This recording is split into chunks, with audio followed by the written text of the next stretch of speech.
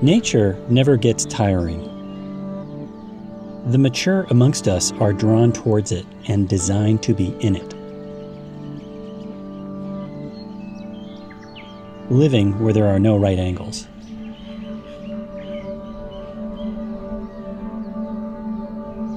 Growing up in the Pacific Northwest, my father's youth was the forest. Spending much of his time alone and wet in streams and rivers. Building forts and dams, letting the imagination run free. Time is our most valuable commodity. We consciously spend that time currency with others to accomplish things or for companionship. But the strong-willed individual loves their valuable time alone, in calm and peaceful locations, where in that natural world, time slows down. Going into the forest alone in classic stories is metaphor for going into self,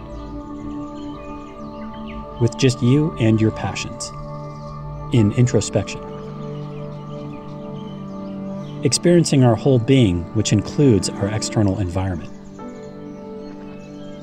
Because if we don't realize that, we don't respect it.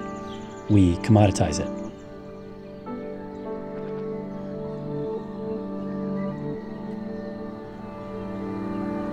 Shinrin-yoku is Japanese for forest bathing. Immersing yourself in heavy nature is medicine. Setting the stage externally for inward transformation.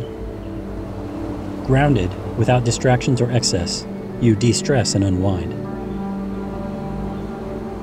Orderly in silence and calmness, my father now spends his retirement in nature.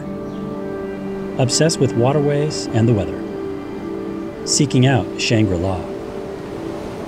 Coming full circle to those early days from his youth. Doing what he was meant to do.